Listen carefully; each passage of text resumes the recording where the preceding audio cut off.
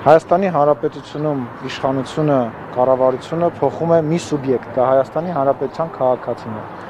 Ոչ թե գործարար, ոչ թե աշխատատու, ոչ թե ինչ-որ խումբ մարդիկ,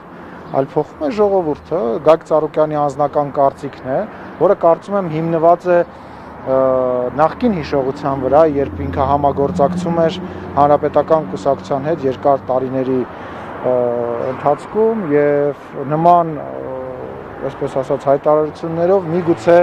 ինչ-որ սակարկումների, խոսակցությունների եւ ինչ-որ բաների սկիզբ էր դնում,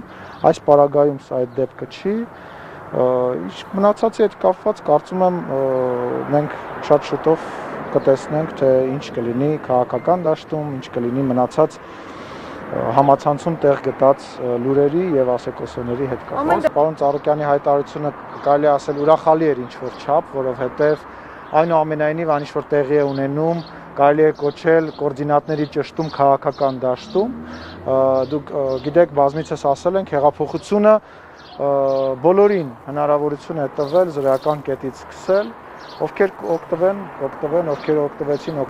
ովքեր ոչ։ Մենք միշտ իմացել ենք, որ մեր միակ եւ ամենահուսալի դաշնակիցը դա Հայաստանի Հանրապետության քաղաքացիներն են։ Երբևիցե իրենց չենք դավաճանել ու չենք դավաճանելու, իրենց հետ շարունակելու ենք մեր աշխատանքը։ Իսկ մնացածը ճաշակի եւ կրկնում եմ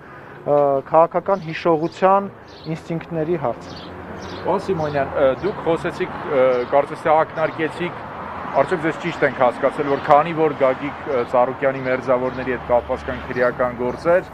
Գագիկ Ծառուկյանը կարծես նման խիստ քաղաքական այսպես փորձ է անում դիրքորոշում որդեգրել, որպեսզի սակարկության մեջ մտնի իշխանությունների հետ։ Կարծում եմ ուղղակի մի քիչ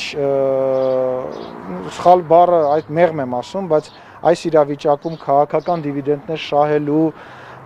գործընթացը այդքան էլ ճիշտ չի եւ չի մոռացվելու,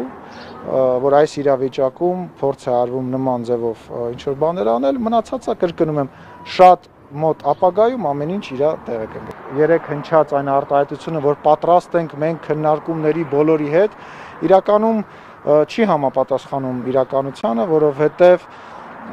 շատ տարբեր ինֆորմացիաներից ելնելով ես վստահ եմ եւ գիտեմ, որ այդ հանդիպումները արդեն տեղի են ունեցել, այդ խոսակցությունները արդեն տեղի են ունեցել, բայց նորից եմ ասում, մեր համար Հայաստանի Հանրապետության քաղաքացիների համար շատ ավելի ճիշտ ու շատ ավելի լավ կլինի, որ բյուրեղացման process գնա եւ բոլորը իմանան, թե ով է, որովհետեւ շատ հաճախ քաղաքական process-ները ազգային ժողովում օրինակ թաքնվում են ինչ որ իրավական ձևակերպումների մեջ, որոնց մեջ մարդիկ ոչ հաճախ են խորանում եւ հիմա արդեն հստակեցում կլինի, թե ով է։